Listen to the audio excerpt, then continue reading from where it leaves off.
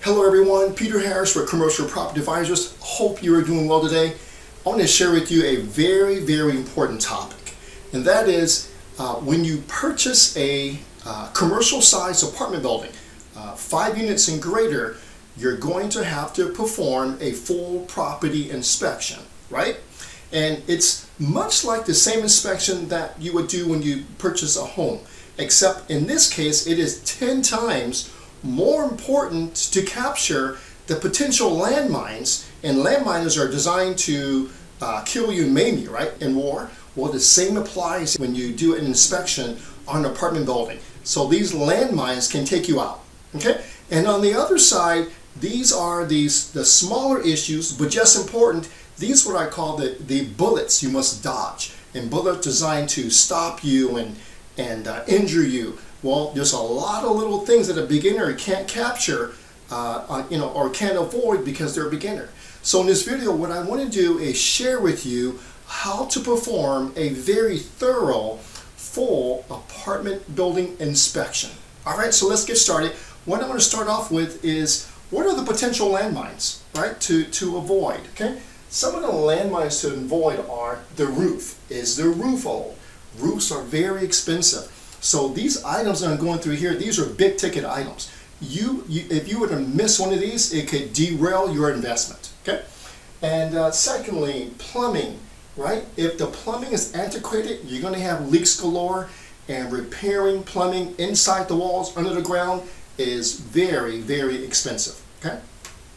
Number 3, electrical. We all know how important electrical is, and if the electrical is outdated, you may have to replace it not on the home, but on this entire building from the ground floor to the top.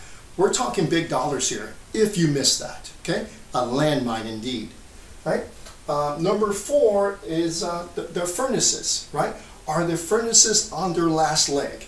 You know, for example, let's say you have a small 8-unit apartment building.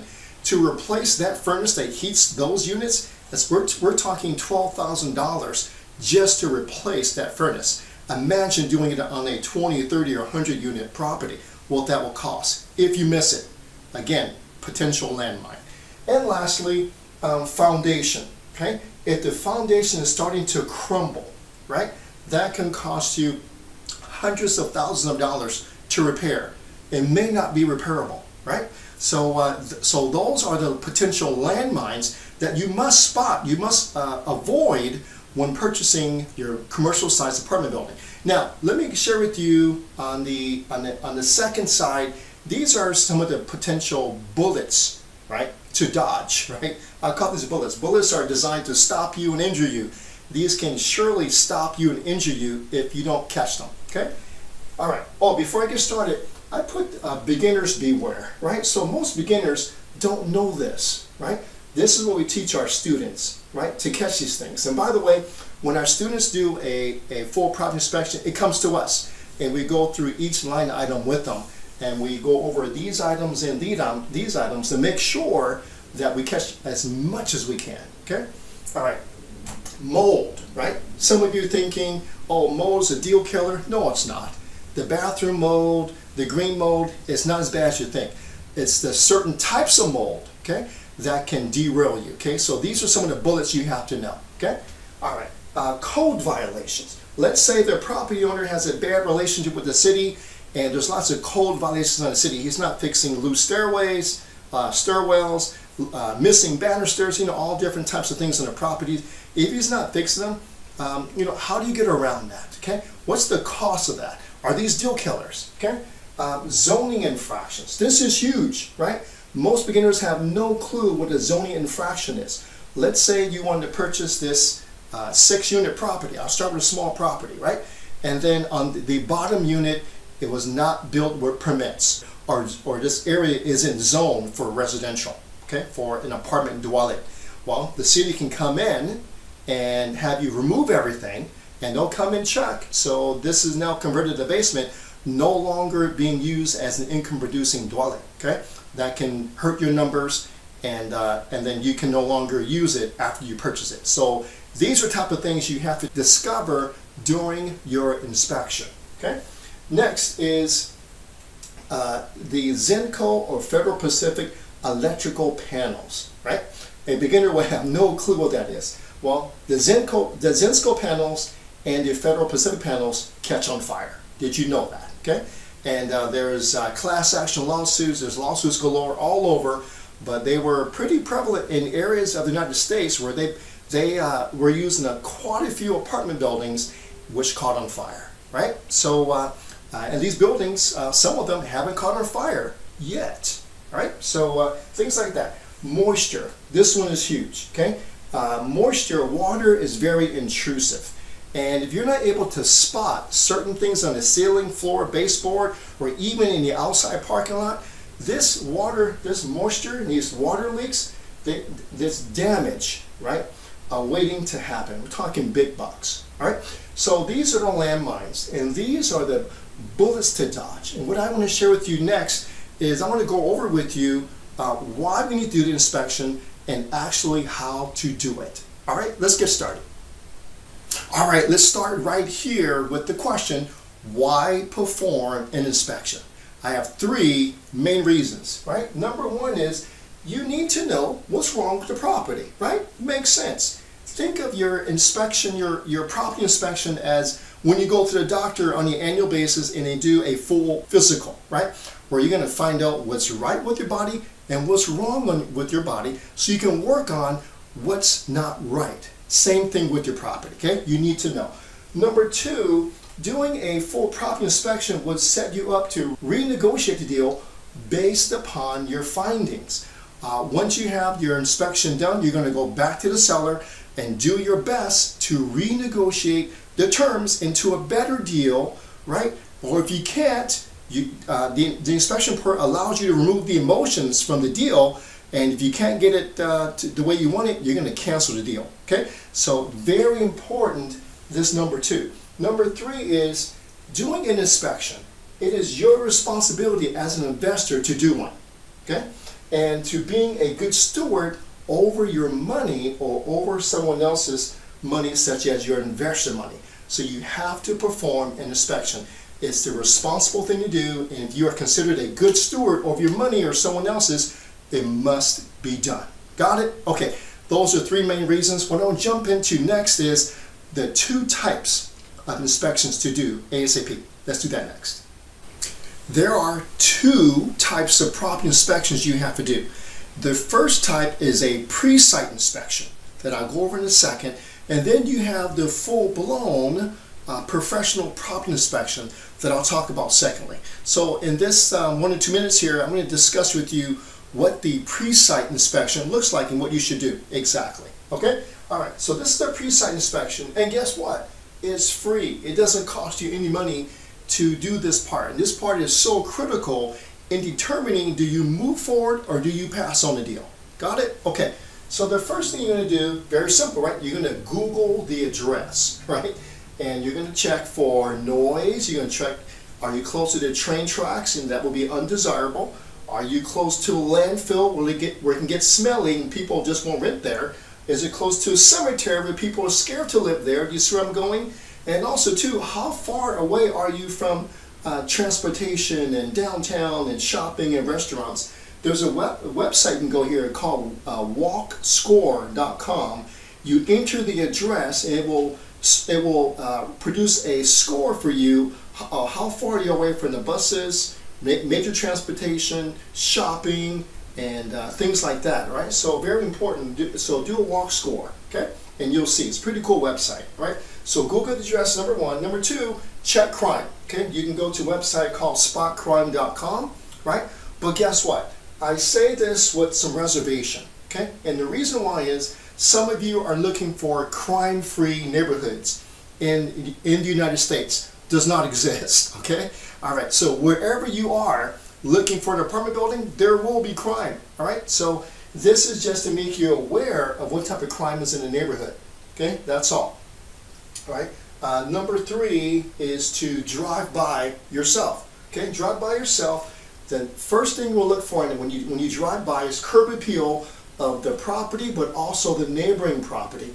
And I also like to do what we call the daughter test. What the daughter test is, imagine your daughter turning 18 years old and she's looking for her first apartment building, and on a Saturday afternoon you jump in the car with your daughter and you go around looking for apartments for her to live in. And if you drive up to an apartment complex, you're going to have an immediate impression of what it looks like and what it feels like, right? So if you feel safe as a parent, your daughter living there, that's a good sign. It's a good feeling. But if you drive up to a place and you go, oh no, no way, gonna let my daughter live there, then that's the daughter test. It didn't pass the daughter test. Got it? You probably wouldn't want to buy that place anyway. Okay? All right. And then number 4 is to drive by and consult with a property manager. The key is not the current property manager, because they're not going to tell them themselves, right? So you need to get a third party, a new property manager, to give you a fresh opinion, an unbiased opinion on the property, okay? And then I call this boots on the ground opinion, okay? So boots on the ground, because you don't live there, you don't own anything nearby, so you need a boots on the ground person who are boots on the ground, letting you know what's happening in that neighborhood, okay? Are the rents going up? Is there, progress in the area? Or is it on the 11 o'clock news every night? You need to know that. You probably don't know that. Their property manager, who's not currently managing it, but manages other properties in the area, would know that. You need to know that. Okay? All right. And lastly, is decision time. Okay? So it's time to make a decision. Do you move forward or do you pass? Okay? So you can do all of this, and it's free.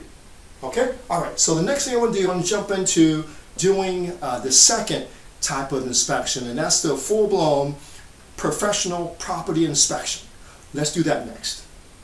All right, here is the second type of inspection you have to do. This is called the full property professional inspection. This is where you're going to go out and you're going to get a professional property inspector, where he specializes in inspecting apartment buildings, and he will come in and he will look at everything from the roof all the way down to the foundation to underground, and he'll do a thorough inspection for you. Okay, so full-blown inspection. All right, here are a few tips I'm going to share with you when organizing such an inspection. Okay, so number 1, I want you to inspect all of the units, not a sampling. So when you go out and you talk with these inspectors to get quotes, let's say it's a 24-unit apartment building, and they will ask you, okay, we can do a sampling, we can do 8 or so, we'll charge you this, or we can do all 24 and we charge you this. You want all 24 to be inspected, not just a sampling. And the reason why is, if you have just a sampling done, you're going to miss the one, right, where it's a crack house, okay? That one unit is where the tenant is really, really bad, right? And it's just horrible, and you're going to miss that one, and that one will cost you about $25,000 to fix up after you evict them. You don't want to miss that one, okay? All right. Number 2, you need to be present and present. What I mean by that is, you need to be present. That means you need to be there at the inspection. You do not let the professional inspector go in by himself and give a report. No, no, no. None of that, okay? Too much money involved here. You need to be there, present. And what I mean by the second part is present means I need all of your intention there. For those hours that you're there, you need to be present there, okay? No distractions. Let me give a quick example. I had an inspector come out with us, and he wanted to see the inspection done, right? He said he'll help out. Great. Come on over, okay? Come on over and help us out. Well, guess what? He was on his cell phone from the morning until lunch. I pulled him aside and said, you know what? If you want to use your cell phone, if you want to text everybody, go sit in your car. We don't need your help, okay? Your money and our money is at risk. We need your eyes on the property and not on your cell phone, okay? So if you're not able to be present, you're useless, okay? This is a very, very important thing to do on this property, okay? You can miss something, and it could have cost tens of thousands of dollars to fix because you were texting somebody. Got it? Okay, that's how important it is. Number 3, your property manager, that's what I meant here, needs to be with you.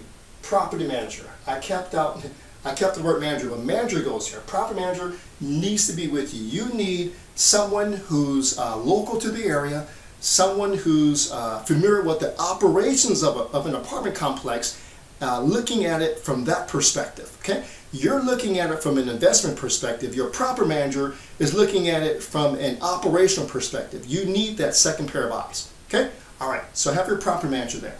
All right. Fourthly, if need be, bring a roofer, bring an electrician, bring a plumber. If you know that the roof, if you look at the property, you can tell the roof is tattered, you might as well bring a roofer over, right?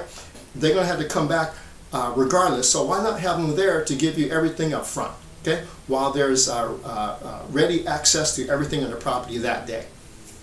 Number 5, plan to be there all day, okay, for the entire inspection. Now, if you are looking at 5 units for full property inspection, it will take you a half a day, roughly.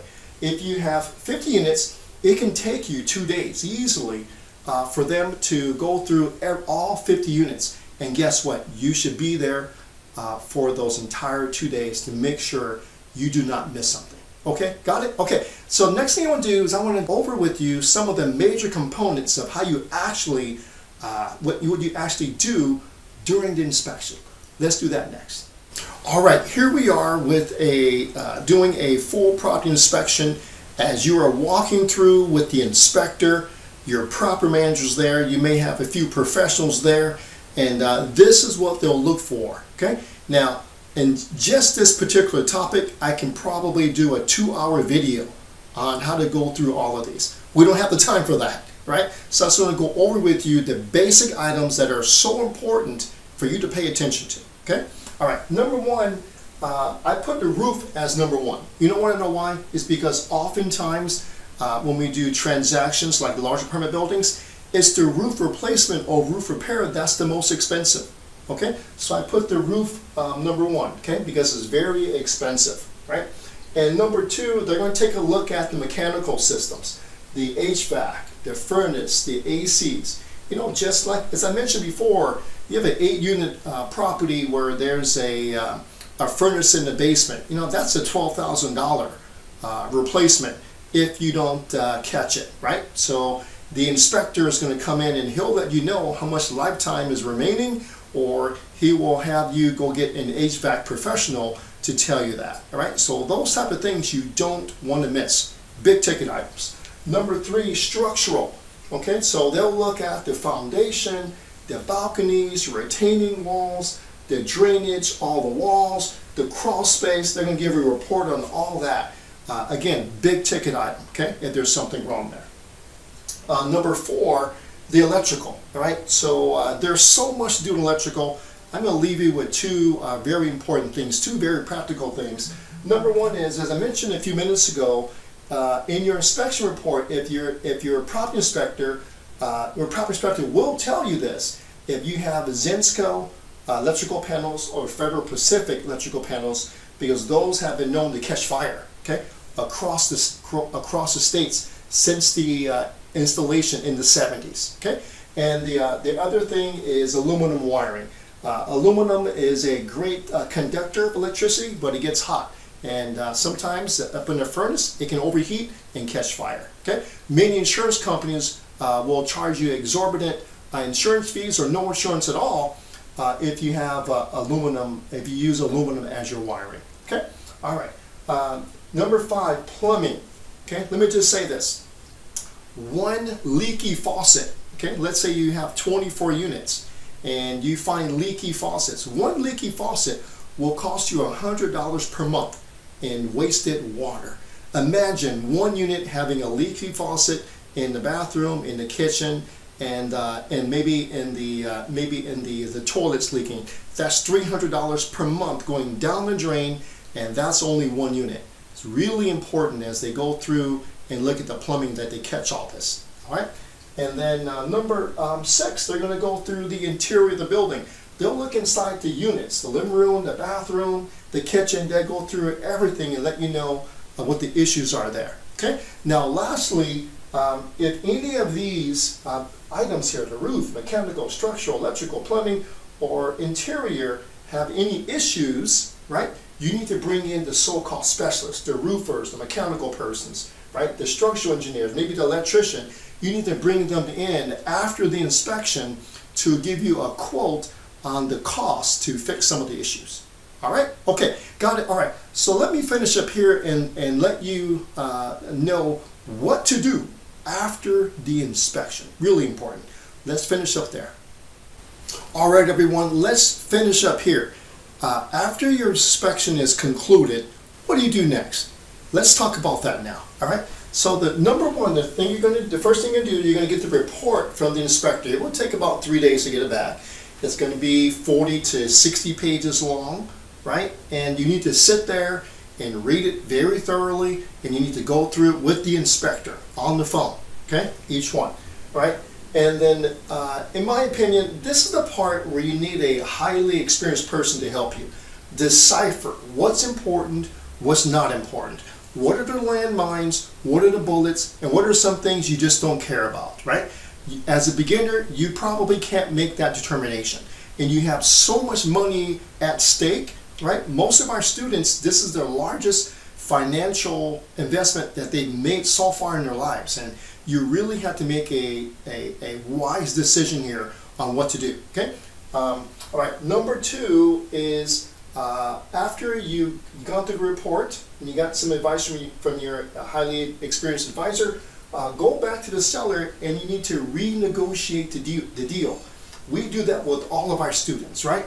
And I bring up, there's no such thing as is, right? You're dealing with the real estate agent, you're dealing with the seller, and they'll say, Peter, this deal is as is. We say, okay. When we do our inspection, right?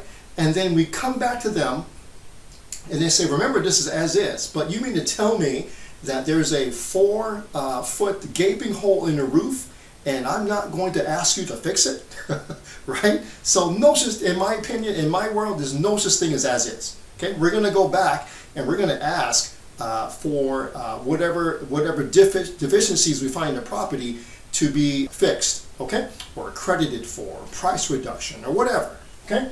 And then number three, after the negotiations, it's decision time again, where you're going to go forward, right, or it's a no-go, right? After the findings, you discover, man, there is so much wrong with this property and the owner's not budging a dollar, so it becomes a no-go. And I put a reminder here for you to fall in love with the numbers and not with the property. But the reason why I put that here is because many times at this point, many beginners, to get all the way to this point, they have invested dollars and times into the property, you know, before they buy it, right? Because this isn't free, right? And then they figure, man, I put all this money in the property. I like the way it looks, right? And I don't want to cancel it because I put so much into it already. That's a bad mental state to be in, okay? Again, I want you to fall in love with the numbers and not with the property. So if it's a no-go because of all the reports, you need to pass on the deal, okay? There are better deals waiting for you on the horizon. Got it? Okay.